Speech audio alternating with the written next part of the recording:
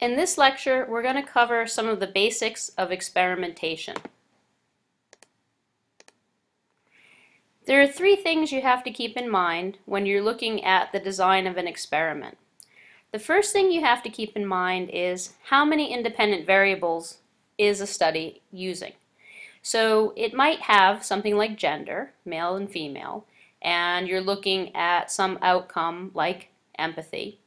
But it might have a second variable that it's also interested in, for instance, level of anger, high and low. In that case, gender and level of anger are two independent variables that you're interested in seeing how they function and are linked to some kind of outcome such as empathy. You could have more independent variables. You have to always have at least one. Also, the number of treatment conditions for each independent variable. With gender, you have male and female. There's two levels of that independent variable. With anger, maybe you break it up further into low, medium, and high, and in that case you have three levels to that independent variable. So you have to keep in mind how many levels there are, how many conditions there are to each independent variable. And also whether the same or different participants are used in each of the treatment conditions. So in a between subjects experiment, people are exposed to only one condition. So you come in, you are exposed to either violent television, or you're in a different group that watches television that is a comedy or a drama but not violent. You're in only one group and you're not exposed to all levels of the independent variable. That's a between subjects design. A within subjects design, people are exposed to all levels of the independent variable.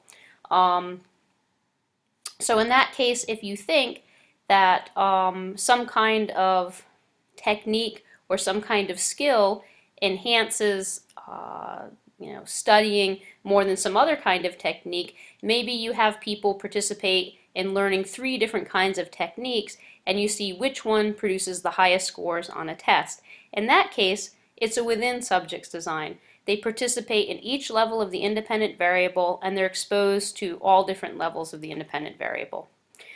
The one thing to keep in mind is that all true experiments are characterized by random assignment. If you don't have random assignment, you don't have a true experiment. So the simplest experiment, it has an experimental group and it has a control group. The experimental group gets the something special and the control group is treated just the same, but not getting the technique or the intervention or the actual drug or whatever it is you think is making some particular kind of difference. So just visually, this is what the design looks like. So you have participants come in, you randomly assign them into the experimental group or the control group conditions. The random assignment is generally done based on probability, so flipping a coin, pulling a number out of a hat, and the experimental group gets whatever it is you think is going to make some difference on an outcome, and the control group is treated just the same. The experimental group gets the real drug, the control group gets a placebo, and then you look at the outcome on some dependent variable. Does a particular drug versus placebo actually reduce depression? Sometimes, however, you might want to have a design that's a little more complex. Particularly if you're doing some kind of intervention. So if you're thinking of doing a study that you want to see are there effects of whatever educational technique or skill technique that you want to teach someone, does that have some kind of bearing on outcomes, you will want to use a pre-test, post-test randomized control group design. One of the things when students are sometimes coming up with an idea for an intervention, one of the things they forget about is the control group aspect. They think, well, I'm going to have a group and I'm going to do some kind of educational intervention and I'm going to see if it makes them do better. But sometimes, just by being exposed to the pre-test, just by talking about something or learning a little bit through the test maybe about a particular subject, people could theoretically perform better on the post-test and not have necessarily anything to do with your educational intervention. So the most solid design is to take an experimental group that gets a pretest and a control group that gets a pretest. So say attitudes towards autism. And then the experimental group gets an actual lecture and some materials about autism, covering points that you think are important. And the control group basically just sits around and is told to hang out, read, do things on their phone for the same duration of time. And then the experimental group would get a post-test, the control group would get a post-test, and you would see how much of their attitudes towards autism changed based on the experimental intervention.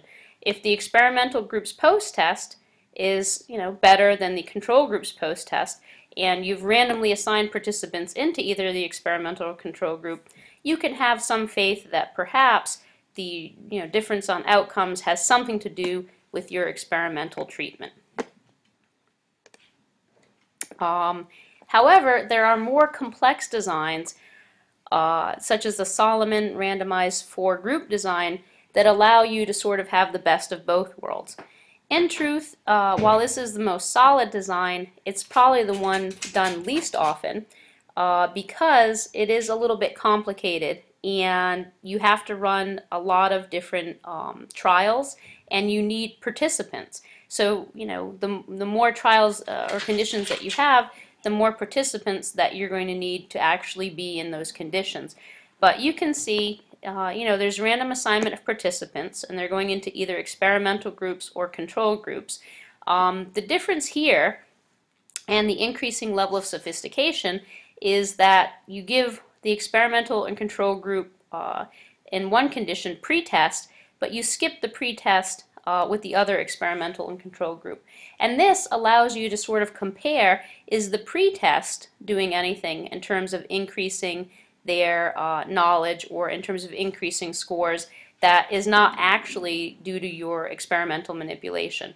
And then you can kind of look at the post-tests, you can compare control groups, you can compare experimental groups, and you can also factor in to what effect did the pre-test sensitize people to the particular topic and change outcomes. So this is sort of the Cadillac of designs. But again, you need participants and you need to have time because you have to run a few trials. Okay, so what we're going to do is we're going to try participating in an experiment and seeing how we do. So I have here the web address to participate in the Stroop test. So the Stroop test basically, and you can kind of just copy it and sort of paste it into your browser. The Stroop test basically has a congruent and an incongruent condition. It's going to ask you to hit the correct color of what you are seeing and not what the word says. So a congruent condition is blue, is colored blue, and you would press B for blue to indicate that the color that you're seeing is blue. However, red is an incongruent condition. It's actually colored green, but you're supposed to hit green and not what the word says. So let's take a moment, go to the browser, and kind of try that out. So here's the Stroop test, and basically you just press start, and you can see that it's asking you to click the button that matches the color of this word. In this case, we're going to click green, and it's correct. And then this is red, and then this is black, and then this is black, so on and so on. So it's your goal that you're going to hit the color that you see as fast as you can and as quickly as you can, and in the end you'll get a final score. Take a look at the final score and see how you are doing in terms of congruent and incongruent conditions. Were you faster on one or slower on the other? So basically what you're going to do as part of the discussion post and homework is you're going to create your own experiment and you're going to post it in Blackboard for discussion. And what you're going to do is think about how would you change the Stroop. So they've used the Stroop in other ways. They've taken the Stroop and they've made an emotional Stroop out of it, where instead of using colors, they use words. So in some cases they've taken people who are recovering from substance abuse and they use regular words and then words that are related to substance abuse. So alcohol, bar, stuff like that, and they mix it in with regular words. And they find people who are having a difficult time with recovery tend to, sort of have more difficulty identifying those words and take longer on them. You can change it. You can do shapes, you can do pictures, you can do anything where you kind of have congruent and incongruent conditions, and think about how would you take the information about this experiment and create a new experiment and test a variation on the Stroop effect. Be sure to identify the experimental control conditions, and also if you have levels of the independent variable, if it's within subject. And you're going to post that in the discussion section, and we'll take a look at what everybody comes up with for their own experiments. So confounding is an issue in experiments. And confounding is basically where you have issues where both the participant and the experimenter have expectations regarding the experiment. So demand characteristics is anything that might clue the participant in as to what is being expected of them.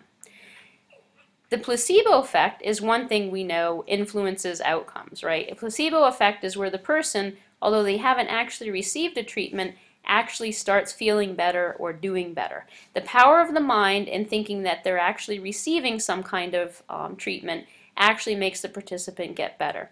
So one solution is to single blind the experiment, to not let the participant know what condition they're in. But the other end of the problem is the experimenter. And the experimenter also can come at the study or the experiment with bias, that they sort of want things to come out a certain way. They're invested in things coming out a certain way, even if they don't do it consciously. So the solution is to double blind, that the best kind of experimental paradigm is one where neither the experimenter nor the participant knows what condition they're in, and this creates a situation where both are blind to the condition, and it eliminates some of these biases. There are other threats to internal validity that you have to sort of worry about, things that can throw your experiment off. And one is history. History is basically that you run a particular study and you are maybe doing something on women and codependency. And what happens is maybe the participants go out between the pre-test and post-test, and they're like, well, maybe I need to learn about this codependency. Maybe that's me. And they start looking up things on Google and start getting self-help books. Things that are part of the environment that influence the participants between pre-test and post-test can also threaten the validity of the experiment. Maturation is another thing that can wreak havoc between pre-test and post-test. And maturation is simply that participants can get better at something even if it's not you and your experimental manipulation that allows them to get better. So in that case, playing a video game, once you play the video game, you are going to maybe be better at that video game. Despite any kind of, help or interventions on the part of the experimenter. You just get better at it from having been exposed to it. Statistical regression towards the mean is simply that which goes up must come down, and that which is down sometimes comes up. You can think of it as the Yankees have won 27 World Series championships. They're a very good team, but they're not always the best team. It's hard to always be on the fringe and sort of the outer ends of the distribution. Sometimes they're not the best team. This is, if you remember the 2003 World Series, who were the Marlins? The Marlins won that year. A not so great team who was underperforming came up a little bit towards the mean, and a really good team such as the Yankees came down and didn't do so well, regressing towards the mean. And mortality, maybe not as fatal as it sounds, but mortality is simply when participants leave your study. And if you have a longitudinal study and a lot of people leave the study for whatever reasons over time, it can compromise results. If you start with 500 and then you're only down to 200 over time, this can be a problem for interpreting what everything means. And homework. So homework for this week is going to be from Understanding Research, topics 37 to 42, and then also to be sure to place your responses in the discussion regarding these troop experiment.